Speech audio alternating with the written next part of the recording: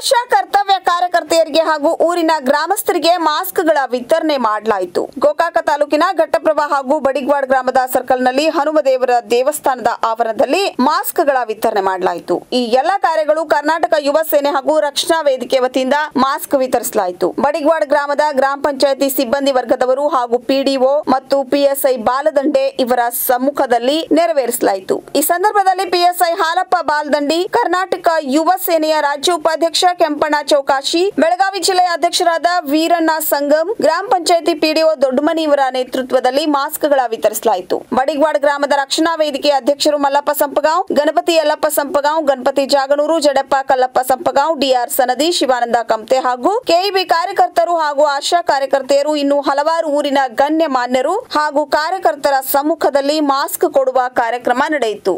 ಮತ್ತು ಈ ರೋಗಕ್ಕೆ ಶ್ರಮಪಟ್ಟವರಪ್ಪ ಅಂದ್ರೆ ಪೊಲೀಸ್ ಇಲಾಖೆ ಮತ್ತು ಪೌರ ಕಾರ್ಮಿಕರು ಮತ್ತು ಗ್ರಾಮ ಪಂಚಾಯಿತಿ ಆಶಾ ಕಾರ್ಯಕರ್ತರು, ಆರೋಗ್ಯ ಇಲಾಖೆ ಇವರಿಗೆಲ್ಲ ನಾನು ಹೃತ್ಪೂರ್ವಕವಾಗ ನಾನು ಕರ್ನಾಟಕ ಯುವ ಸೇನೆ ವತಿಯಿಂದ ಒಂದು ಧನ್ಯವಾದ ತಿಳಿಸೋದು. ಯಾಕಪ್ಪ ಅಂದರೆ ಅವ್ರ ಜೀವ ಒಂದು ಮುಟ್ಟಿಗೆಯಲ್ಲಿ ಇಟ್ಕೊಂಡು ಇವತ್ತು ನಮ್ಮ ಜೀವ ಉಳಿಸೋಕ್ಕೆ ಇವತ್ತು ಬೀದಿಗೆ ರಾತ್ರಿ ಆಗಲೇ ಅಲ್ಲದೆ ಒಂದು ಒಟ್ಟಿಗೆ ಊಟ ಇಲ್ಲದೆ ಒಂದು ದುಡಿತಾ ಇದ್ದಾರೆ ಅವರು. ಪಾಪ ಅವರಿಗೆ ಒಂದು ಕುಟುಂಬ ಇದೆ ಅಲ್ಲವ.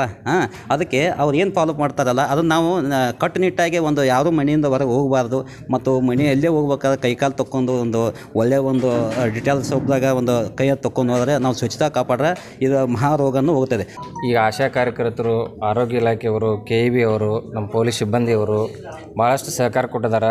ನಾವು ನಮ್ಮ ಕರ್ನಾಟಕ ಯುವ ಸೇನೆ ಹಾಗೂ ಕರ್ನಾಟಕ ರಕ್ಷಣಾ ವೇದಿಕೆಯ ಎರಡೂ ಸಂಘಟನೆಯವರು ಕೂಡ್ಕೊಂಡು ಈ ಮಾಸ್ಕನ್ನು ಇವತ್ತು ವಿತರಣೆ ಮಾಡಿದ್ದೀವಿ. ಇನ್ನೂ ಎಲ್ಲಿ ಕಡಿಮೆ ಬಿದ್ದೈತಿಲ್ಲ ನಾವು ಮತ್ತು ಸಂಘಟನೆ ವತಿಯಿಂದ ಮಾಸ್ಕ್ ಕೊಡೋ ವ್ಯವಸ್ಥೆನೂ ನಾವು ಮಾಡ್ತೀವಿ. ಈ ಸಂಘಟನೆ ವತಿಯಿಂದ ಒಂದು ನಾವು ಸಹಾಯ ಮಾಡಿದಂಗೆ ಆಕತ್ತಂದ್ರೆ ಒಂದು ಜೀವವನ್ನು ಕಾಪಾಡಬೇಕಾದ್ರೂ ನಮ್ಮ ಕೈಯೊಳಗೆ ಇರತೈತಿ. ಅದು ಡಿಸ್ಟೆನ್ಸ್ ಮೇಂಟೈನ್ ಮಾಡೋದ್ರಿಂದ ಈ ಕರೋನಾ ಅನ್ನುವಂಥ ಕಾಯಿಲೆದಿಂದ ನಾವು ಮುಕ್ತಿ ಹೊಂದ್ಬೋದು. ಮತ್ತು ಆದಷ್ಟು ಏನು ಅವಶ್ಯಕತೆ ಇರ್ತೈತಿ ಅದನ್ನು ಅಷ್ಟೇ ತರಲಿಕ್ಕೆ ಪೇಟಿಗೆ ಒಬ್ಬರೇ ಹೋಗ್ಬೇಕು, ಎಲ್ಲರೂ ಹೋಗುವಂಥ ಅವಶ್ಯಕತೆ ಇಲ್ಲ. ಮನೆ ಒಳಗೂ ಡಿಸ್ಟೆನ್ಸ್ ಕಾಯ್ಕೋಬೇಕು, ಹಗಲೆಲ್ಲ ಕೈ ತೊಳ್ಕೊಬೇಕು. ಯಾಕಪ್ಪ ಅಂತಂದ್ರೆ ನಮ್ಮ ಜೀವಿಗೆ ನಾವು ಒಂದು ಜೀವ ಹುಟ್ಟಿತಂದ್ರೆ ಹೊಳೆ ಬರೋದು ಕಷ್ಟ. ಇಂಥ ಅದ್ಭುತವಾದ ಶ್ರೇಷ್ಠ ಜೀವನವನ್ನು ಈ ಕೊರೋನಾ ವೈರಸ್ಸಿಂದ ಕಾಪಾಡ್ಬೇಕಾರೆ ಸರ್ಕಾರದವರು ಹಾಕಿ ಕೊಟ್ಟಂಥ ರೂಲ್ಸ್ಗಳನ್ನು ಫಾಲೋ ಮಾಡಬೇಕು.